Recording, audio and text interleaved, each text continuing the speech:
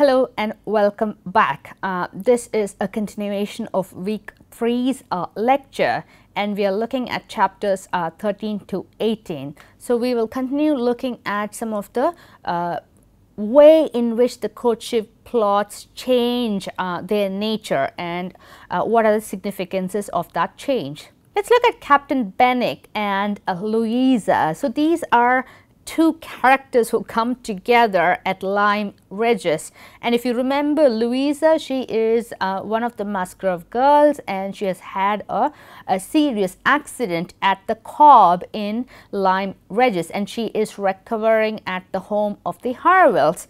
And suddenly we get to hear about her engagement to Captain Benwick. And if you remember, again, Captain Benwick is the man who is down in the depths of despair, apparently, because he has lost his fiancée, who is the sister of Captain Harville. So Captain Benwick is emotionally recovering at the Harville home, and Louisa is physically recovering after her fall at the Cobb. So these two people, because of their circumstances, because of the fact that both of them are kind of recuperating from some kind of loss, is the fact that kind of brings them together. And we come to know about this engagement, this surprise engagement, through Mary's letter to Anne Elliot. Mary, if you remember, is very unhappy about that kind of match between Benwick and Louisa. She thinks that a Musgrove girl should kind of go for a partner who is superior than a Captain Benwick. So Mrs. Harville says that her husband feels a good deal on his poor sister's account, but however, Louisa is a great favorite with both, and this is an excerpt from Mary's letter. And look at the way the feelings of Captain Harville is communicated by Mary. It's an indirect communication of Captain Harville's dissatisfaction with this surprise engagement between Captain Benwick and Louisa. She says that, Mary says that, Mrs. Harville says that her husband is a little bit upset. So it's kind of removed, twice removed. The feelings of Captain Harville is twice removed here, and that kind of dampens the effect of the intensity of the emotion. But even though he is dissatisfied, even though Captain Harville is dissatisfied, it's very clear that even to Mary, that Louisa is a great favorite with both Mr. and Mrs. Harville. So they would be happy because of that fact. And Mary further adds that, and that is the end, you see, of Captain Benwick's being supposed to be an admirer of yours. So it's kind of a stinging comment about the potential romance that's supposed to happen between Captain Benwick. See, it hasn't come to any purposeful end, and because Captain Benwick is going to marry Louisa. So that we can see that there is a kind of a slight nastiness about Mary Musgrove here, about the future of Anne Elliot, and we can kind of interpret it in two ways. Firstly, we can say that Mary has this Elliot pride, and that is exhibited at several points in the narrative. So since she has that Elliot pride, she is happy that Anne hasn't married Captain Benwick. That's one interpretation. Two, naturally slightly mean towards Anne Elliot, which is why she seems to be happy about the fact that Anne is not going to be married soon. So we can also kind of sense a sibling rivalry there. Perhaps a rivalry that kind of puts Mary ahead of Anne Elliot in terms of the marriage dynamics. Now the Crofts are in Bath, and what happens when their presence is seen in Bath, the third person narrator says that they brought with them their country habit of being almost always together. He was ordered to walk to keep off the gout, and Mrs. Croft seemed to go shares with him in everything and to walk for her life to do him good, and saw them whenever she went. Knowing their feelings as she did, it was a most attractive picture of happiness to her.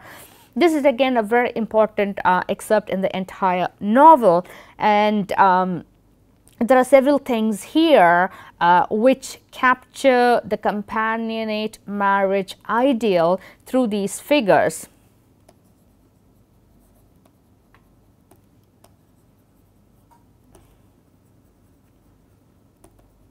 So how is this embodied in the characters of Admiral Croft and Mrs. Croft? Firstly, Anne points out that they have this country habit of being almost always together. They are always seen together. They do things jointly. They are unison in terms of some of their perspectives about what is good for them.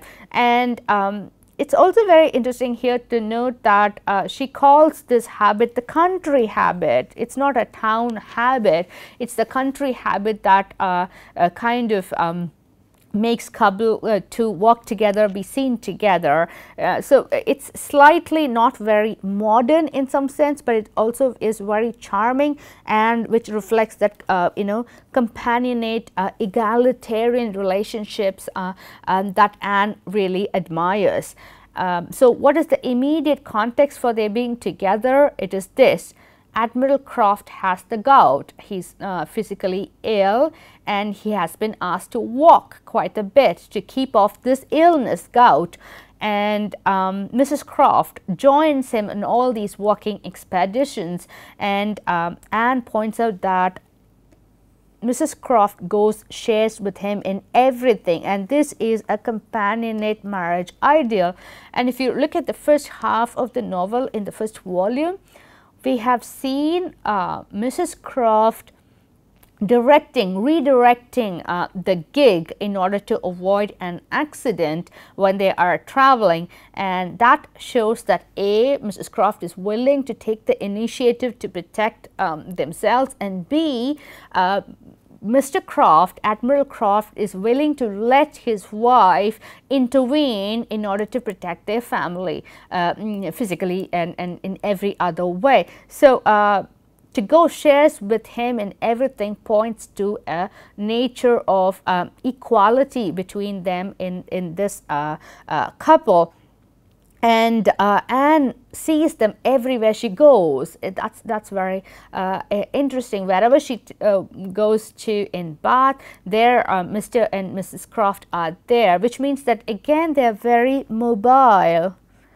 And who else is mobile? If they are seen, then the person who is seeing them is also going a lot of places, and that is Anne Elliot too, is also very mobile.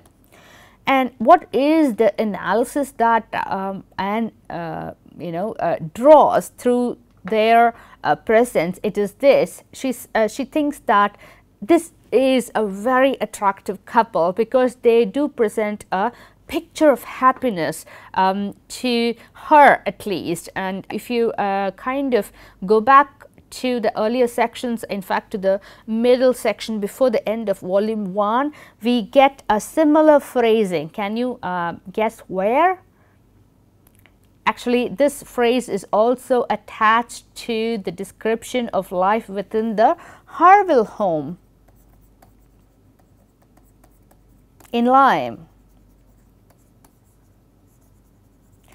So when Anne sees that the husband, Captain Harville, is very, very proactive in bringing a lot of comfort and kind of managing the household furnishing so that the family is safe and protected protected and comfortable and entertained, she thinks that that kind of home is very, very attractive. And a similar notion of attractiveness is presented through this couple, Mr. and Mrs. Croft. When they walk together in back, they seem to carry that picture of happiness with them. They are embodiments of that attractive picture of happiness. So it is a mobile domesticity that she sees in terms of the Crofts.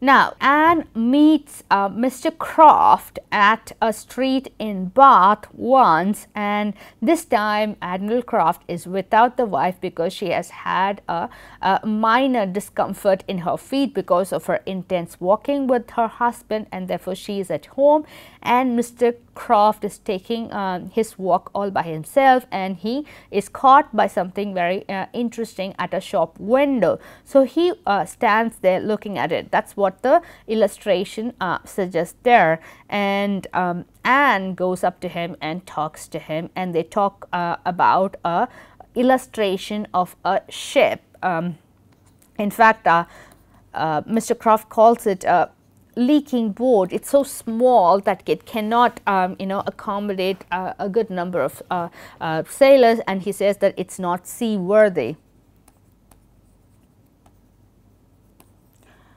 Why is this interesting? Why is this illustration interesting? It's an illustration of an illustration, isn't it?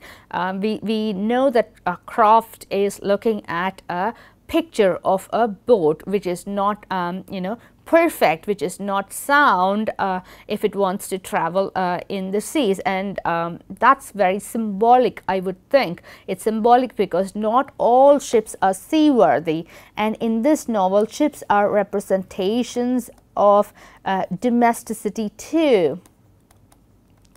Why I make this assumption? Because if you look at the novel, especially in the context of Captain Harville, his home is called as shipshape. It's almost as if he is in the waters. He is almost as if he has his home on a ship on the sea. So there is a very close association between ships and domesticity, and the implication is that not all naval domesticities are strong.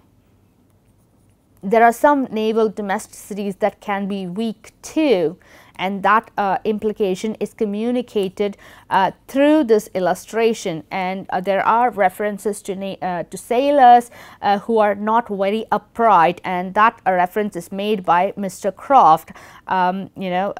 Crafty sailors who are not upright would kind of create weak domesticities. That is the reading. And when Anne and Admiral Croft talk to one another at that point in time, at that street, when Admiral Croft is looking at that illustration, he asks Anne, "Can I go anywhere for you or with you? Can I be of any use?" And that statement is very interesting. If you look at that statement, it is full of choices for Anne.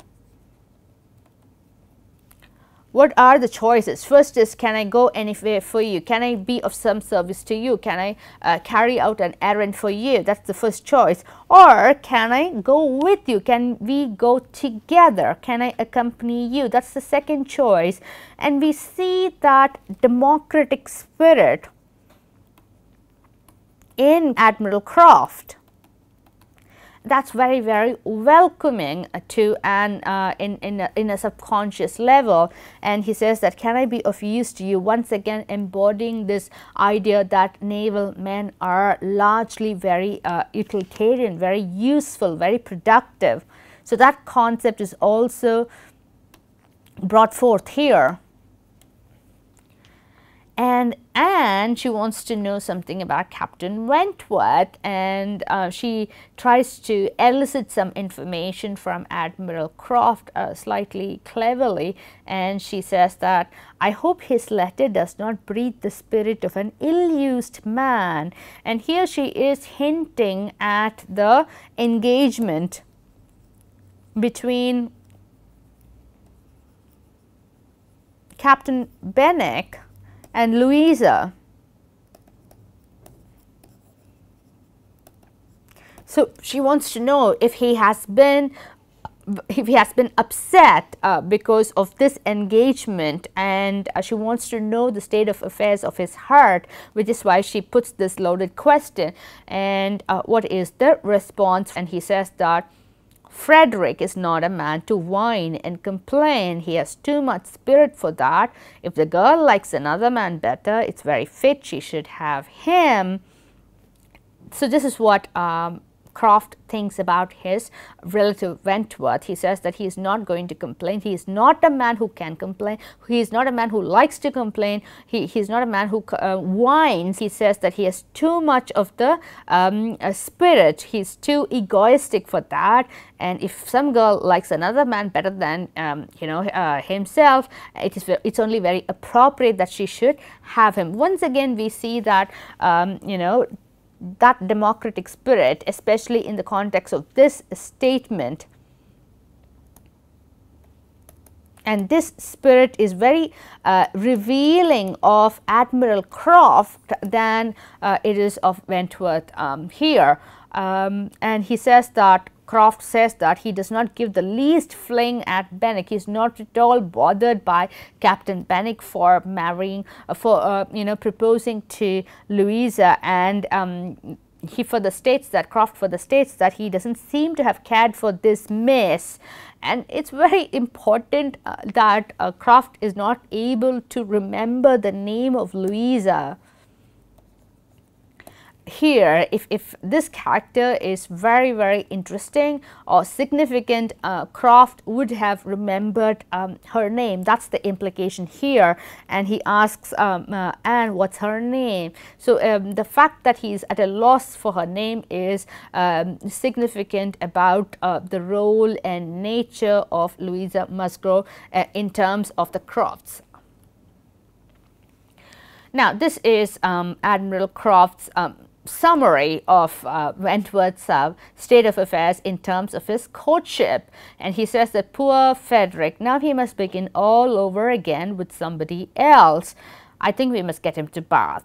Here are pretty girls enough, I'm sure. It would be of no use to go to Uppercross again, or that other Miss Grove I find is bespoke by her cousin, the young parson. Do you not think, Miss Elliot, we had better try to get him to Bath? So, the options for Wentworth seem to be very limited outside of Bath. That's what Admiral Croft very innocently reveals to us. He says that at Uppercross, Wentworth is not going to meet with any potential female in order to court. So, in terms of the courtship trajectory, it's a dead end. So, we don't have to go there, or in other words, Wentworth doesn't have to go there, and the novel also doesn't return to Uppercross again. So, it's a dead end there, and he says that that other girl, Henrietta, is also bespoke, is engaged to her cousin Hayter. So, it's a no-go clearly at Uppercross. And again, it's very interesting that he is not able to remember Henrietta's name, and he says that that other Musgrove girl, which implies that they are interchangeable. One Musgrove girl is the same as the other Musgrove girl. They are not very distinctive personalities. Both of them are kind of superficial, fluffy girls, as one critic would call them. So, he thinks that it's better to bring Wentworth to Bath, where there are a lot of pretty girls, and he can start courting one of them all over again.